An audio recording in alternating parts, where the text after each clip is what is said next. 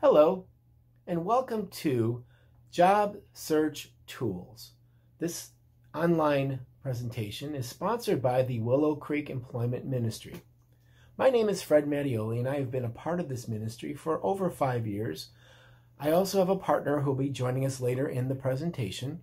Her name is Casey Ramirez, and she will be going through some really important topics with you, including Boolean searches. So let's get started.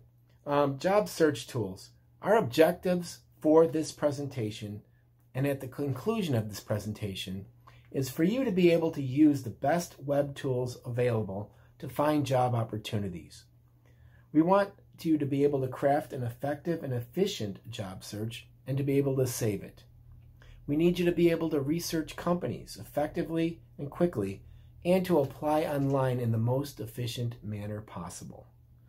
You need to communicate effectively in a digital world, and hopefully this presentation will help you do so. We're also going to be able to show you how to track your jobs that you've applied for so you can stay organized, stay efficient, and maximize your time during your job search. As you know, a job search can be frustrating, impersonal, unproductive, and feel very computerized. You need to stay focused during your job search. One of the things I did was keep 2 posters that really helped me. They were posted on the refrigerator because I often made trips to the refrigerator, and it would help me remind me and center me through my job search. The first one was, don't tell God how big your storm is, tell the storm how big your God is. And that really helped me to center my thoughts and to make sure that I was trusting God through the job search process. The other one that I also had in my refrigerator was, you can walk in faith and you can walk in fear, but you can't do both simultaneously. And that helped me to realize that I needed to trust God during this search. It's very important to get yourself in the right frame of mind to do an effective and an efficient job search. As you know, finding a job is a full-time job. They say you should spend 7-8 hours a day researching, interviewing, networking, all kinds of things. So today we're going to show you some of the online tools, such as search engines and websites, that will help you to be very productive and help you to get through this job search in the most efficient and effective manner possible. The first one I'd like you to check out is the Willow Creek Job Connection site. At the end of this video, there are links on the screen that will show you how to get there. It's basically typing in willowcreek.needsmet.org. You will then log in with a user ID and password, and once you do and you set up your individual account, you will be able to see all kinds of free resources. Very high quality, very well done resources that will help you on your job search. For example, there's these training videos that you are watching right now.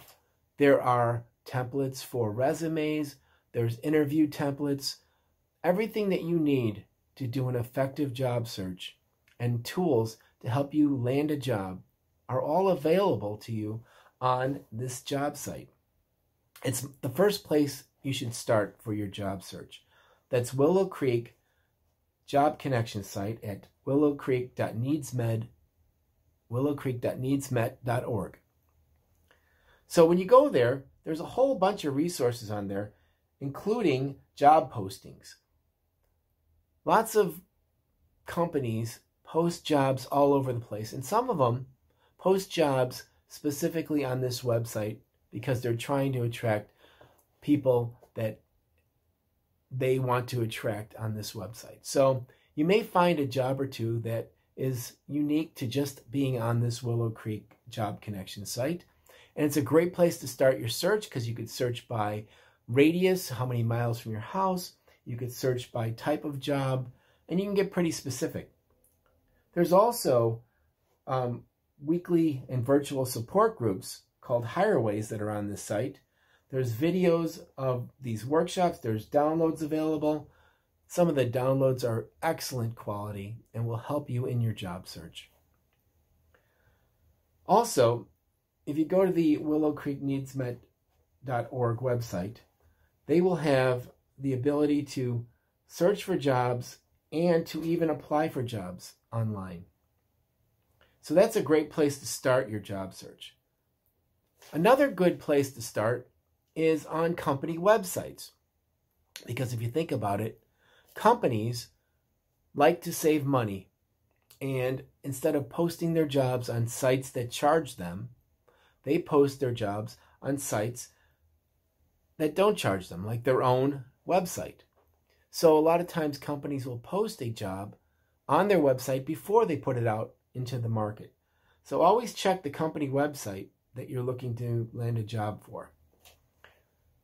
The other sites that we reviewed that we don't highly recommend are Monster and Career Builder. Monster and Career Builder are really the McDonald's and Burger King of the job search tool sites. They have some good points and some bad points, but overall we found them to be not effective and not as efficient as some of the other sites that we've found. So for example, Monster and Career Builder all gain their financial structure from companies that pay them to have jobs posted on their site. Some of the things we found was they don't necessarily take down the jobs quickly because it looks like they have more jobs, so they then attract more job seekers. Monster and Career Builder also aren't the best on the internet. There are far better sites, and we're going to talk about those in a second. The next one that we did find that we did like is called the Google Job Search Tool.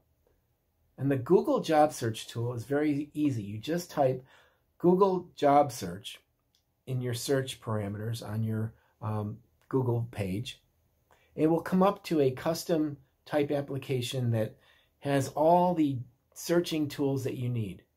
One of the great things about the Google Job Search Tool is that you can search for jobs with all kinds of parameters using your Boolean searches, which Casey's going to talk about later on in this video.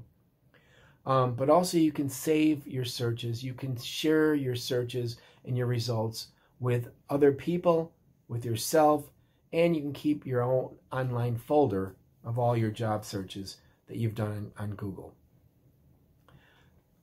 Google has a very robust search engine, as you know, and they scour the web looking for all types of job postings. This could be on company websites, it could be on public websites, but it's a good aggregator of all jobs that are out there. You can also apply directly from your Google job search tool through LinkedIn or through any other means that you have available. The next one that we really liked was something called simplyhired.com. Simply Hired and Indeed are basically the same type of websites. They are called aggregators, and aggregators pull in information from all over the web and they put it together and then they offer it to you. Now, the way that Simply Hired and Indeed make their money is the sponsored results. So when you do a job search on Simply Hired or Indeed, you'll notice that the first 1 through 10 job postings that you find will have the little word sponsored. This means that they are paying Indeed and they are paying Simply Hired to have their jobs posted on that site. So if you just scroll past that, you get to the jobs that may pertain more closely to what you're looking for. And when Casey goes through the Boolean search parameters, you're going to be so efficient at searching for these jobs because you will identify specifically what you're looking for. The other great thing about Simply Hired and Indeed is that they give you the ability to apply online because you could set up your profile, you could set up all of the parameters that you need to apply online. And so it's a one-button type apply. This is important for your job search because if you could set up a profile that has all of your information and you find a job when you do your search and you click one button that says easy apply, you just applied for a job quickly and efficiently. And if you can get 5 jobs applied for by 9 o'clock in the morning, your sense of accomplishment really grows and helps you to go through the day and get that job search done. Simply Hired and Indeed are called aggregators, and they have a lot of good information. And we really like these two sites because I think they have a lot of customization and a lot of practical tips and help screens that will really walk you through some of this. There is a website called ziprecruiter.com, and they are a new site. They are trying to get traction in the job search market. And what they're doing is they are putting a lot of money and a lot of effort and a lot of programming into their website. Found it to be a pretty innovative site. It does a really good search.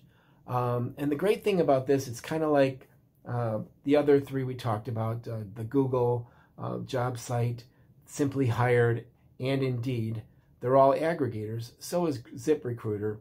And the great thing is you could save the custom searches that you create in all of these websites. And by saving them, you could tell the website to send you an email every day with just the jobs that you specified in the exact parameters that you were looking for it. So you can get very specific and have these emails sent to you every morning, every other morning, every week. You set the parameters as to how often those jobs will be posted and given to you. It's really a great tool if you could have jobs come to you, fresh new jobs that just got posted will come to you in your email every morning. You open it up, you click on a few of the ones that you see that pertain to what you're looking for. You click easy apply. It's already 9 o'clock and you've applied for 5 jobs. What a sense of accomplishment. So those are great aggregators, and those are websites that we highly recommend. The other website that you want to look at is industry websites.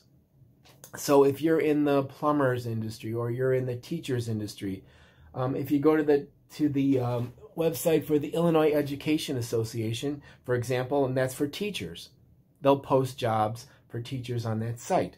It's something that you may not find in other places, or you may not find them on other search engine websites. Another commonly overlooked website is your old college alumni site. Sometimes jobs are posted on there because the company wants to only hire people from their college. There's also a high degree of colleges want to place people because the more people they place in jobs, the better it looks for their college. You know, if they can say our graduating class, all 98.5% landed jobs, that looks great for their college. So because you're an alumni, they want to place you. They have a very robust job placement service at most colleges. So don't be afraid to check that out, especially if you're an alumni of a college. Now, the next site that we wanted to talk about is LinkedIn. This is probably our favorite way to search for a job, and I'll tell you why. There's a couple of reasons. First of all, you go to LinkedIn, you create an account, you connect with your friends and your coworkers. You join relevant groups that have to do with your industry. You tell people you're looking for a job. You demonstrate your passion and knowledge for your job industry. You stay active, you complete your profile, and then you search and apply for jobs on LinkedIn. Now, why is it so good to use LinkedIn to search for a job? Well, here's an example. Let's say you're looking to work at Jewel Food Store's corporate office, and you do a search to find a buyer position at the Jewel Food Store's corporate office. And when you do that search, the job will come up, but in addition to the job that comes up from your search, you will see the connections you have to that particular job or that particular company. You'll see that you have 3 or 4 people in your group that know somebody at the Jewel Food Store's headquarters. And what you can do by having that knowledge and those connections is that you could leverage those connections to help you get an interview, to help you get more information about the company, and to apply at the job that you're looking for. So LinkedIn becomes a very powerful tool because you're able to leverage your connections and leverage the connections throughout the LinkedIn network to help you to find a job. They also have a very robust job search tools engine built into LinkedIn. You can also do an easy apply in LinkedIn where it will take your information and it will send it to the company based on your profile. Now with LinkedIn, it's very important to know that you need to complete your profile 100%. There's a lot of information out there that says that if you don't have your profile in LinkedIn completed at 100%, the likelihood of recruiters finding you is greatly diminished. So get your LinkedIn profile up to 100% complete and then start doing your job search and start leveraging those connections you have. Reach out to people in your industry, reach out to people that you've worked with, build those connections, get those recommendations. The best way to get a recommendation is to give somebody else a recommendation that you worked with. And then in turn, ask them if they'll give you a recommendation. Now, recommendations are best if they come from somebody that you reported to. If it's a manager above you and they give you a good recommendation, it's kind of looked at as having a little bit more credibility and a little bit more persuasive power to hire you than if you get your buddy down the block, if you got Bob or Bill to put in a recommendation saying that you are a great guy. Doesn't matter. But if it's somebody in your industry, a coworker or somebody above, then that counts more and has more weight when recruiters are looking at your profile. So use LinkedIn. It's very powerful and it will help you to leverage those connections. There's a course online here and at Willow on LinkedIn that is very, very good. I highly recommend going to that course or taking it online because it'll help you get started and really leverage the power of the LinkedIn program. Now, there's other job search sites out there that are more custom and have more of a niche type offering. For example, you got snagajob.com for hourly employment. If you're looking for military careers, you got the usmilitary.com, federal government at usajobs.gov, Labor Department. There's a Christian employment site called Christian Job Wire, leading job board for temporary jobs. There's all kinds of these niche type job sites, and you'll find them on that slide that is attached to your presentation. Now, the important thing is when you're looking for a job, you need to do your research on the companies you want to work with.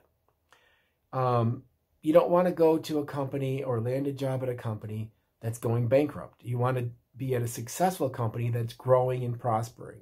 So how do you find out information about a company? Well, first of all, the first place to start is your local library. Your local library has tremendous resources available to them that they offer to their library patrons. So talk to your local librarian and ask them what they have to offer in terms of job search tools. You'll notice they'll have things like Reference USA. Reference USA gives you business demographics. It gives you a directory of the management in that company. It'll tell you company news, and it'll give you a competitors report. Why is this important? Because if you get a job interview and you know some news about the company, it shows that you're interested in that company. And a competitors report. If you know that the company you're looking for has a competitor that's gaining on them or is in the same industry, that may help you in landing a job. The libraries also have a database called LexisNexis. This is a very expensive subscription that only libraries can afford and very wealthy people can afford. But you have access to that. You have access to it because you are a library card holder for your suburb or your town. So you go to your library, ask them if you could do a search on the LexisNexis search. This has company profiles, annual reports, and you can compare and contrast companies that you're interested in working for. Another great tool that's available to you is called the Occupational Outlook Handbook. And this is actually put together by the federal government. And the website is listed on the slide. But what you can do with this Occupational Handbook is you can go to the site and you can look up whatever job you're looking for. What is the pay in my area for this job? Is this job a growing field or is it a declining field? If it's a declining field, maybe I need to retool my job search. If it's a growing field, where's the best markets? If I'm able to move, if I can make more as a dental assistant in Chicago than I can in Denver, then I'm going to move to Chicago. There's a whole bunch of information that tells you what your job that you're looking for, what the job pays, what the perspective is on the job, and all kinds of information about that. And remember, knowledge is power. So you want to go and you want to look up all the information you can on the job that you're interested in. This is also very useful if you currently have a job and you feel that you're underpaid or undervalued. Go to the Occupational Outlook Handbook on the web and you will be able to tell if they're paying you correctly for the market you're in the current job that you're in. Another great site is called Glassdoor.com. They have a whole bunch of job search tools on there, but they're really known for reviews that people do on companies that they worked at. So if I worked at company A and then I left company A, I would go on Glassdoor and I'd write a review. You have to take these reviews with a grain of salt, similar to the way you would take a review on Amazon.com. Some reviews are good, some reviews are bad. You kind of have to read through the aggregate because some employees may have a bitter experience. Some employees have great experiences. When I was in my job search, I did the same thing. I went to Glassdoor to look up the company that I'm at. And there was a consistent theme throughout all the reviews was great company to work for. People are wonderful. However, they don't give raises. And I found that that was true, unfortunately. But yeah, you can get a lot of good information on Glassdoor.com. And when you actually get through all your job search and you get your first call, whether it be a interview or if it's a phone interview. Now, if it's a phone interview, just remember this. It doesn't make any sense, but if you stand through that interview, you will do better.